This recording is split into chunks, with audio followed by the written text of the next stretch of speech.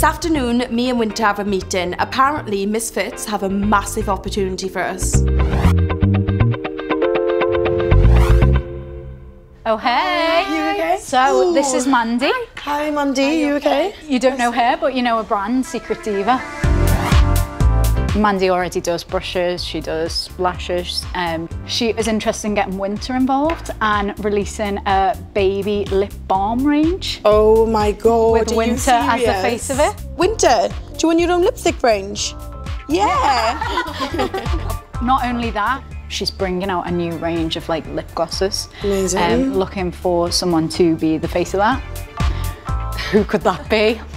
What? Wait, also, me? Yeah.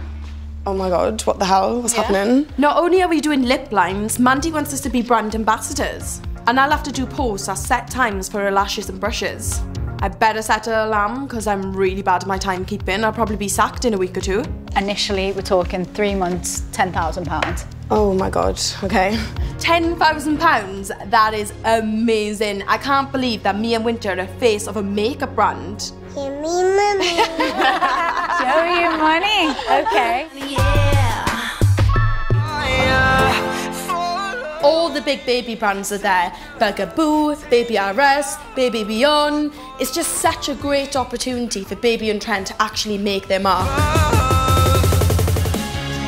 This baby show is an incredible opportunity for Baby on Trend. It's got 24,000 people here every day, along with some of the most established names in the industry. Lateysha will need to work really hard to stand out. Hi. You okay? Hi. I've asked Sean from the office to go, along with another of my existing clients to help her out. Do you know what the stockroom is? Yes, In it there. Guys, did you bring a steamer? I said to Luke to bring a steamer. We're gonna have creased clothes. Went on to bring it, sorry. There's a steamer, brother. There's a steamer.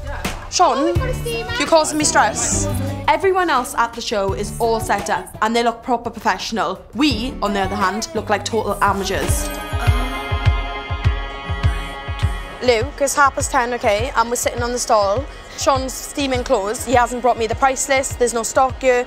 Like, we've got like 6 items up on the railings. Like, it's just a shambles.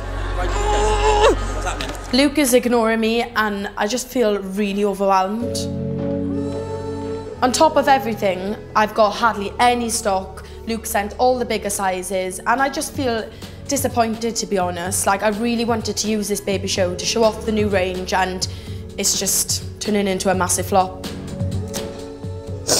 Honestly, it's just embarrassing. I've come to a baby show and I've got 5-year-olds clothes here and 6-year-old. I'm just so embarrassed.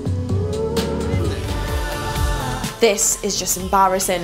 Not only were we late putting the stall up, nobody's interested in the clothes. I'm just so worried that my products can't compete with these other brands.